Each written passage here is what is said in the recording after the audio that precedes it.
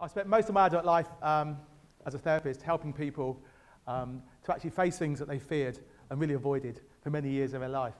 I often feel like a sadist doing it. You know, I kind of help people with very severe phobias of mice who can't even say the word. They call them Mickeys. Or people who have real fears of spiders, where they would seal their windows, keep the lights on at all time, and even jump at the sight of those tomato top things on the top of tomatoes for the fear that it would look like a spider to them and jump. And often the treatment, I get them to start to learn to face the anxieties and learn that actually the things that they fear don't necessarily happen. And if they stay with those anxieties, the anxieties come down. But to do that, it's a very difficult treatment. It's very effective. It's called cognitive behaviour therapy, and it's not necessarily what my TED's about. In fact, my TED's about some of the things I've learned in my training that I see as really important qualities. I started training in 1988. By a look of you, most of you weren't born. I was young, I was keen to be a therapist. Before that, I trained as a registered psychiatric nurse. And I thought I wanted to actually go into something to really help people, and trained in behavioural cognitive psychotherapy. One of the very first patients I treated had a fear of what was called then AIDS. I'm going to call it HIV for the rest of the talk. But he had a fear of AIDS. He was very avoidant of anything he perceived as catching AIDS, and would act in a way that would make sure he wouldn't possibly in any way catch AIDS. He was a young man. We're going to call him Bob for the sake of this talk. And even though everything I say is true, I've made sure that he's not identifiable from my talk. So, one of the things I did in the very first session, what we have to do, is we have to try and find out about his problem. So I'd ask him, what's his main problem? And then the aim is for him to tell me about that, for me to see if the techniques we use could be helpful to him. If they were going to be helpful, then what I would do is explain that to him, and for Bob to decide whether or not he wanted to have a go at the treatment. So I started to ask him about, okay, Bob, tell me about all the things that you do because of your problem of catching AIDS. And he started in a very, what I thought was quite obvious way, the things he would avoid, whether it was hospitals, blood, needles, a whole range of sexual behaviour. Bob was a heterosexual man and very, very conservative in his views, and very, very conservative with his life. But he restricted a whole range of areas and things because he feared the possibility of catching AIDS. Just want to rewind a bit. What was really important about AIDS in 1988 is it was really seen as a death sentence and a very big thing. When I trained a couple of years earlier, working as a psychiatric nurse, I worked in a forensic unit, and there we had somebody who potentially had AIDS. And that was really, really a big thing. The newspapers were onto it, laundry services wouldn't come to us, we had to have all our food in plastic plates. It was the summer, and the laundry services in the hospital wouldn't wash our laundry, and it was piling up outside, stinking during the summer. It was seen as a death sentence. It's much more prejudiced than it is now. So going back to Bob, I was asking him all the things and going through all the things he was avoiding, and as a good therapist, I said, is there anything else, Bob?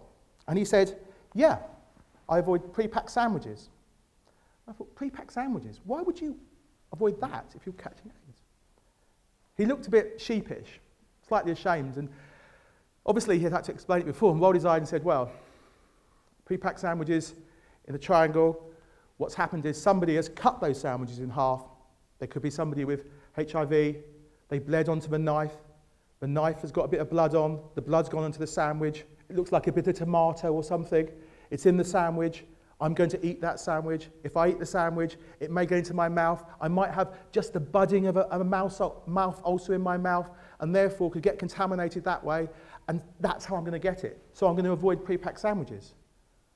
I remember having this moment of, wow.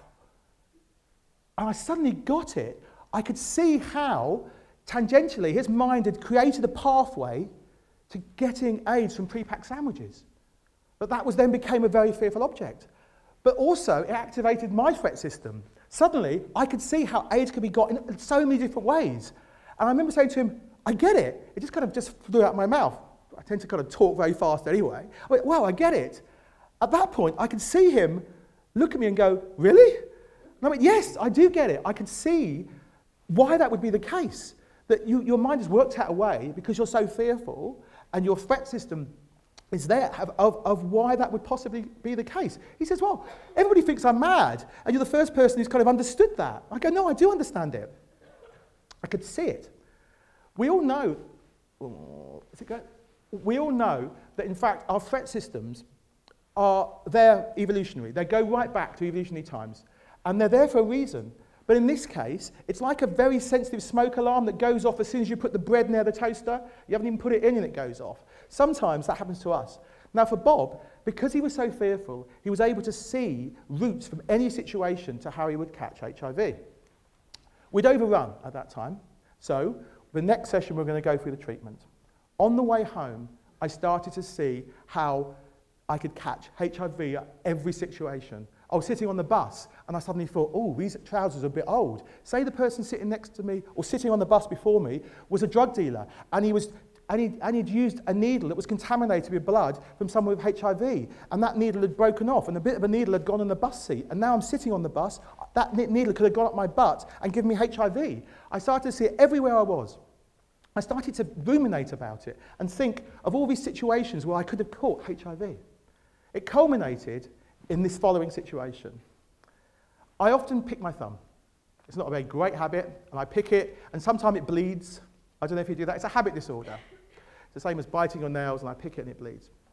So, I remember suddenly a time when I was picking my thumb and using a public toilet.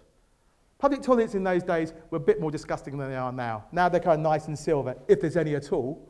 But then there were kind of like places that were often really filthy and covered in lots of bodily fluids. And I remember a time I used the public toilet and my thumb was bleeding, and I suddenly thought, oh, maybe some bodily fluid has got inside my thumb, and therefore I've got HIV.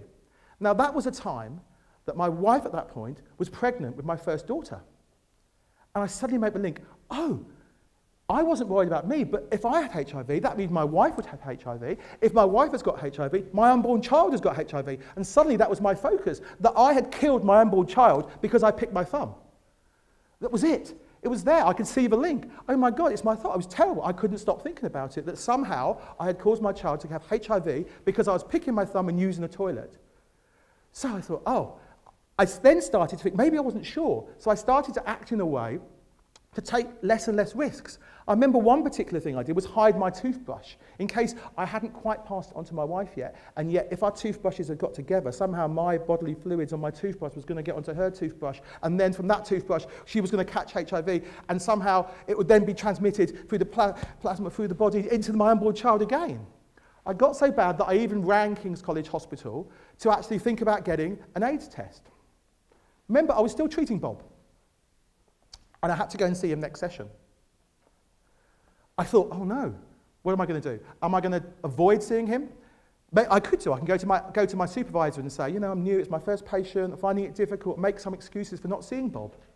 But part of me also felt really quite ashamed about that. I'd come into a job to try and help people, and there was me actually having all these anxieties as well. And also, how dare I in some ways? Bob was having them so much more than me. His effect on his life was huge. And because I was obsessed with this, suddenly I was thinking, oh my God, this is so awful that I can't deal with this. At the same time, how can I go and treat Bob? What am I going to do? I was in this dilemma. Luckily, I didn't have supervision until after I was next seeing Bob. So I didn't have much choice.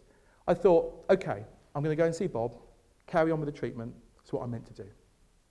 The very next session, I was sitting with Bob, and we're just about to start explaining how treatment was going to work.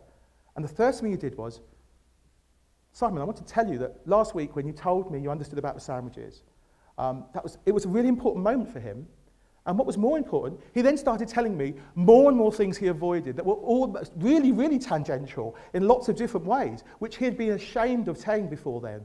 That somehow, by normalising his problem and understanding it, it allowed him then to not feel so embarrassed about sharing all the other behaviours that he had. And of course, every time he said them, I get it. I totally understand how that behaviour could then lead to you then worrying about catching HIV. We then had a link together, a compassion that was in that process. That's really important, that bit. What then happened as well is I then started to explain the treatment to him. The treatment, as I said earlier, is actually starting to face these fears and actually finding out that we both knew that our thoughts were overinflated, that they were exaggerated, but because the feeling we had was so strong and so panicky, it feels really real. It feels like that actually you've done it now, you've caught AIDS, it's terrible. So he understood that what he was going to go through was really, really difficult, that he was going to have to face a lot of situations, that he was going to have to go through the panic, that there was a fear for him that he'd work out a way of it possibly catching AIDS, but it was a really difficult therapy. And what I then saw was something that I found really important. I saw him be very, very courageous. I saw him look into himself almost and have that and think, no, I need to do this. I need to do this for myself. I need to get my life back. And I want to do this, Simon. And even though I was saying, really, it's going to be really difficult, he said, yes, I do. I need to do this. And at that point, I had another revelation about, oh, this is really important. I need to connect to this. And I need to be the best therapist I can for you, Bob. This is what I was saying in my mind. I was thinking, I do need to connect. I need to make sure that I can be the best person I can for you. And we connected in that sense. This is what I want to talk about, is courage and compassion. I think they're really important. Courage and compassion are very much interlinked. We know that there's increasing research on compassion. Professor Paul Gilbert has spent years developing compassion-focused therapy and compassionate mind training. He's drawn from evolutionary psychology, neuroscience, and current psychological theories to pull them together, and it's shown, the research is showing that compassion is really key. And that what compassion can do, if we could activate those compassion systems, that it's really good for our health. It increases our health, it increases our happiness, it increases social and ethical behaviour, and is a really key part of learning and maintaining our lives. With Bob, what happened then is as we went through treatment, we started to face things together. By the second session, we were eating sandwiches. Not only were we eating sandwiches together, we were eating sandwiches in Soho in a gay bar. It was like we could do this together. Gradually, he started to face his situations more and more. I see people up to a year follow-up, and by a year follow-up, Bob had not only had a partner, he was just about to move in with them. And many of the behaviours he had avoided had started to fade away. For me, the same thing was happening. I was able to continue. I continued to put my toothbrush in the same place and started to re-engage in all the behaviours I'd avoided as well. I still haven't had an AIDS test at all. And my daughter is in the audience today. So she managed to survive, if she's got AIDS as well now. I think she's there. I still pick my thumb though. Thank you very much.